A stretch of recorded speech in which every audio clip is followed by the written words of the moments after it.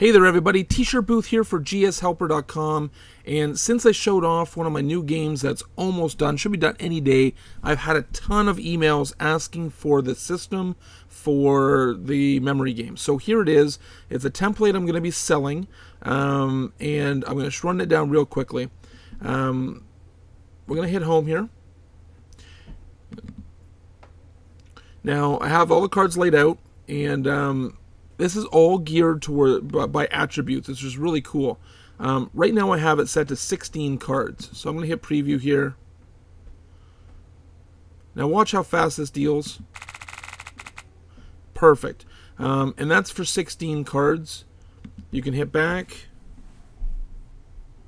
go into attributes, and you can also have 24 cards.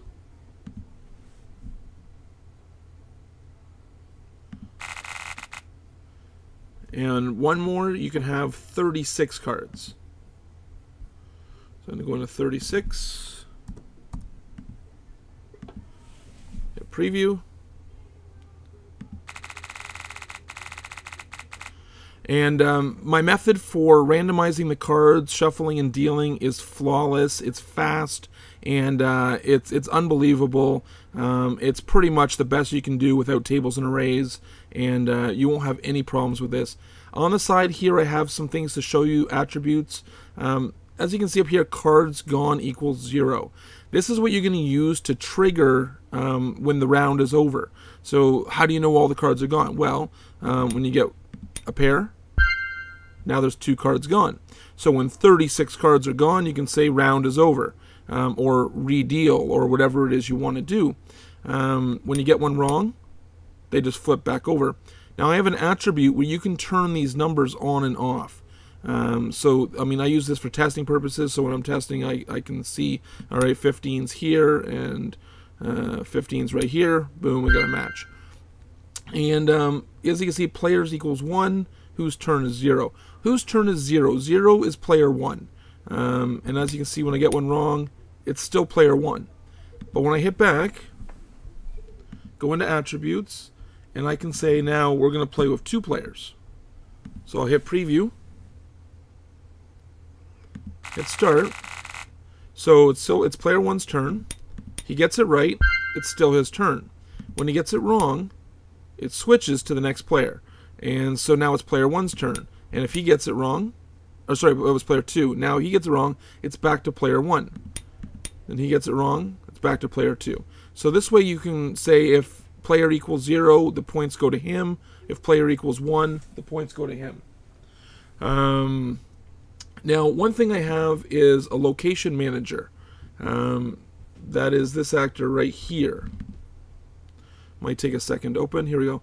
And this basically says, you know, if location equals 1, that's where the card goes. If it equals 2, that's where the card goes. So that's what lays out the cards. Now, I didn't go ahead and adjust this for 16 and 24 cards because I don't know where you're going to want the cards to be. You may build your game so, you know, the cards are off to the left-hand side or the right-hand side or the top or the bottom. So it's very easy to edit. You just go into the location manager and you figure out the X and Y position of your cards, and that's where the cards will be dealt when it's time to deal. So you can say if cards equal 16, use this location manager. If cards equal 24, use this, you know, or if cards equal 36, use this. Whatever it is you want to do, it's very easy to edit. One thing to know about this template is you do not get the art or the sounds with it. When you get it, it's going to be totally generic art. You'll have to do all that yourself. I'm only selling the system here. The right and wrong matches, the dealing, the shuffling. I'm not selling the art, as my game will be released any day now. So I'm going to blow this template out at a pretty good price. If you're interested, head over to GSHelper.com. There's a buy it now link there, and I'll see you guys in the next video.